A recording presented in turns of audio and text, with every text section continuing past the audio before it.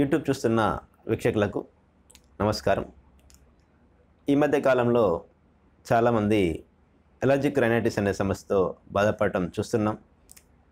ముఖ్యంగా ఈ సమస్యలో ముక్కు నుండి నీళ్లు కారడం, అలాగే కళ్ళ వెంట కూడా నీళ్లు రావడం, గొంతు ఇన్ఫెక్షన్స్కు లోనై నొప్పి అనేది రావడం, ఇలాంటి లక్షణాలు ఈ సమస్యలో ముఖ్యంగా అవపడుతుంటాయి. ప్రధానంగా ఈ సమస్య రావడానికి కారణాలు చూసినట్లయితే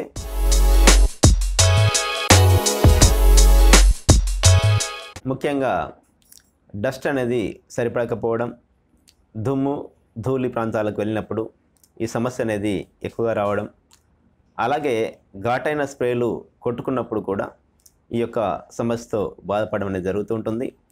అలాగే కొన్ని రకాల పెయింట్ స్మెల్స్ కూడా పడకపోవడం వల్ల ఈ సమస్య అనేది వచ్చి వేధిస్తుంటుంది. అలాగే వాతావరణంలో ఉన్న పొల్యూషన్ కూడా పడకపోవడం వల్ల కూడా ఈ సమస్య అనేది చాలామందిలో వస్తుంటుంది.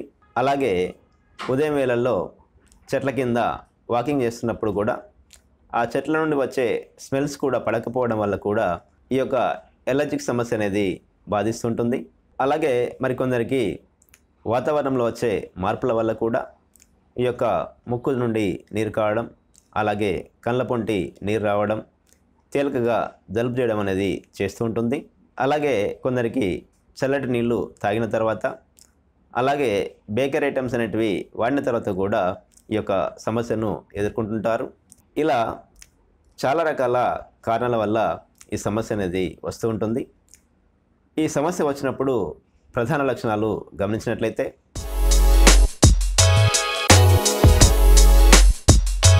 ముఖ్యంగా తీవ్రమైన జలుబు చేయడం, ముక్కు నుంచి నిరంతరంగా నీరు కారడం, పడుకున్నప్పుడు శ్వాస అనేది సరిగా ఆడకపోవడం, అలాగే తుమ్ములు తీవ్రంగా రావడం, అలాగే కళ్ళ వెంబడి నీరు కారడం, అలాగే కళ్ళు తీవ్రమైన మంటగా ఉండడం, ముక్కులో దురద కూడా ఎక్కువగా ఉండి తుమ్ములు అనేటివి విపరీతంగా వచ్చి బాధిస్తుంటాయి.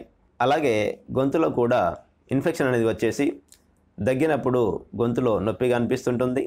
ఏదైనా మింగాలంటే కూడా తీవ్రమైన బాధ కూడా అవుతుంటుంది.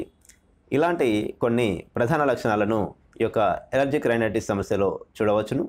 అలాగే ఈ సమస్యను ఎదుర్కొనేటప్పుడు కొన్ని ప్రధాన జాగ్రత్తలు కనుక తీసుకున్నట్లయితే ఈ సమస్య నుండి త్వరగా బయటపడవచ్చును.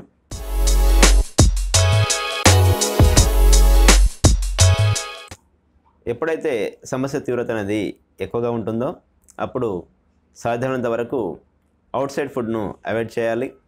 అలాగే బేకరీ ఐటమ్స్ను, కూల్ డ్రింక్స్ను, చల్లటి ఆహార పదార్థాలను తీసుకోకపోవడమే చాలా మంచిది.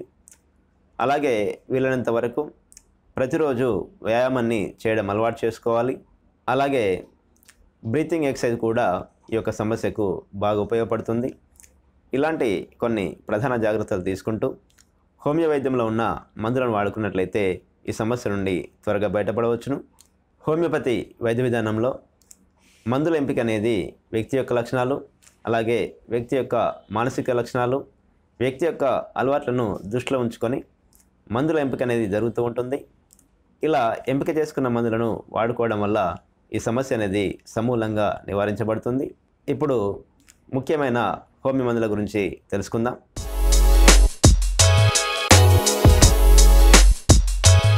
మొదటగా ఎకోనైట్ అనే మందును చూసినట్లయితే చల్లగాలిలో తిరగడం వల్ల, లేదంటే చల్లటి పదార్థాలు తీసుకోవడం వల్ల వెంటనే జలుబు వచ్చినట్లయితే ఈ యొక్క మందు అనేది చాలా బాగా పనిచేస్తుంటుంది. అలాగే ఈ చల్లటి పదార్థాలు తీసుకున్నప్పుడు కానీ, చల్లటి గాలికి వెళ్ళినప్పుడు కానీ వెంటనే గొంతు నొప్పి కూడా వస్తున్న సందర్భంలో ఈ యొక్క ఎకోనైట్ అనే మందు చాలా బాగా పనిచేస్తుంటుంది. అలాగే ముక్కు నుండి నీరు కారుతూ తుమ్ములు వస్తున్న సందర్భంలో కూడా ఈ యొక్క మందు చాలా బాగా పనిచేస్తుంటుంది. అలాగే వీరికి బాధలు అనేటివి ముఖ్యంగా చలికాలంలో ఎక్కువగా ఉంటాయి. వీరి యొక్క మానసిక స్థితిని చూసినట్లయితే ముఖ్యంగా ఆందోళన, అస్థిమితం అనేది ఎక్కువగా ఉంటుంది. ఎప్పటికీ ఫియర్నెస్తో బాధపడుతుంటారు. అలాగే తీవ్రమైన టెన్షన్తో కూడి ఇబ్బంది పడుతూ ఉంటారు. ఇలాంటి వారికి ఈ మందు చాలా బాగా పనిచేస్తుంటుంది. అలాగే మరి ఒక ముఖ్యమైన మందు, ఎలర్జీ సమస్యలకు చాలా బాగా పనిచేసే మందు ఆర్సెనికం ఆల్బమ్.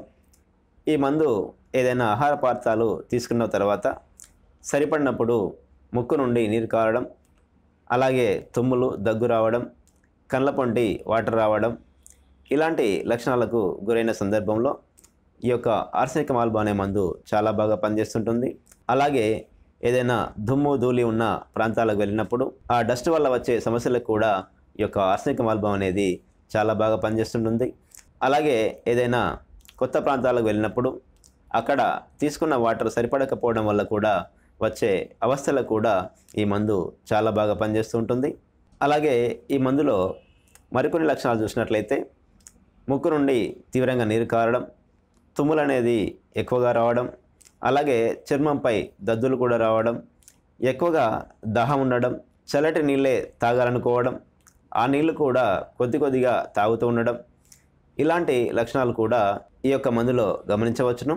అలాగే వీరి మానసిక స్థాయి గమనించినట్లయితే వీరు కూడా తీవ్రమైన ఆందోళన, అస్థిమితంతో కూడి ఉంటారు. ఎప్పటికీ రెస్ట్లెస్గా అవపడుతూ ఉంటారు. అలాగే వీరి యొక్క మానసిక స్థాయిలో మరి ఒక ముఖ్య లక్షణం ఏంటంటే ఏదైనా వస్తువులు ఒక క్రమ పద్ధతిలో ఉండాలని కోరుకుంటారు. ఏదైనా వస్తువులు ఒక ఆర్డర్ ప్రకారం లేనట్లయితే వీరికి తీవ్రమైన కోపం వస్తుంటుంది. అలాగే ఆ యొక్క వస్తువులను కూడా వీరు వెంటనే సక్రమంగా సదిరే ప్రయత్నం చేస్తుంటారు. ఇలాంటి లక్షణాలు ఉన్నప్పుడు ఈ యొక్క ఆర్సెనికం ఆల్బమ్ అనే మందును వాడుకున్నట్లయితే చాలా బాగా పనిచేస్తుంటుంది. అలాగే మరి ఒక ముఖ్యమైన మందు హెపార్ సల్ఫ్. ఈ మందు కూడా ఏదైనా ఆహార పదార్థాలు సరిపడినప్పుడు, లేదంటే ఏదైనా వాతావరణంలో వచ్చిన మార్పులు తేలికగా పడినప్పుడు, చల్లటి గాలికి పోయినా కూడా చాలా సెన్సిటివ్గా ఉన్న వ్యక్తులకు వెంటనే దగ్గు, జలుబు, తుమ్ములు వచ్చిన సందర్భంలో ఈ యొక్క మందు అనేది చాలా బాగా పనిచేస్తుంటుంది. ముఖ్యంగా వీరికి గొంతులో ఏదో ముళ్ళు కుచ్చుతున్నట్లుగా అనిపిస్తుంటుంది. గొంతు నొప్పి కూడా ఎక్కువగా వస్తుంటుంది. ఈ యొక్క వ్యక్తులు చాలా సెన్సిటివ్గా ఉంటారు. ఏ పదార్థాలు తీసుకున్నా కూడా వీరికి వెంటనే ఎఫెక్ట్ అనేది అవుతూ ఉంటాయి. ఇలాంటి లక్షణాల నుండి ముక్కు నుండి నీరు కారడం, అలాగే దగ్గు, తెమడ అనేది ఎక్కువగా వస్తున్న సందర్భంలో ఈ యొక్క హెపార్ సల్ఫ్ అనే మందును వాడుకోవడం వల్ల చాలా వరకు ప్రయోజనం ఉంటుంది. ఇలా హోమియో వైద్యంలో చాలా రకాల మందులు ఉంటాయి. ఏదైతే మందును లక్షణాల ఆధారంగా ఎంపిక చేసుకుంటామో ఆ మందును 30 పొటెన్సీలో ఒక రోజులో 3 సార్లు ఉదయం, మధ్యాహ్నం, సాయంత్రం ఇలా సుమారు ఒక వారం పాటు వాడినట్లయితే ఈ యొక్క సమస్య నుండి త్వరగా బయటపడవచ్చును.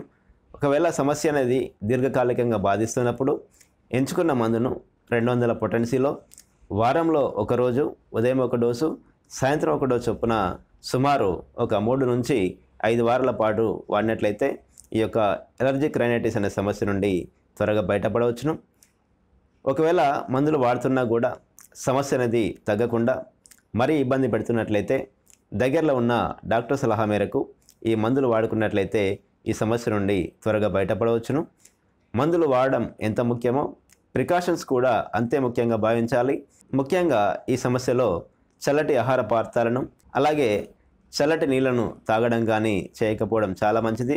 వీలైనంత వరకు అవుట్సైడ్ ఫుడ్ను అవాయిడ్ చేయడమే చాలా మంచిది. ఇలాంటి కొన్ని జాగ్రత్తలు తీసుకొని మందులు కనుక వాడుకున్నట్లయితే ఈ సమస్యను తేలికగా నయం చేసుకోవచ్చును. మరి ఒక ఆరోగ్య సమస్య గురించి వచ్చే ఎపిసోడ్లో తెలుసుకునే ప్రయత్నం చేద్దాం. నమస్కారం.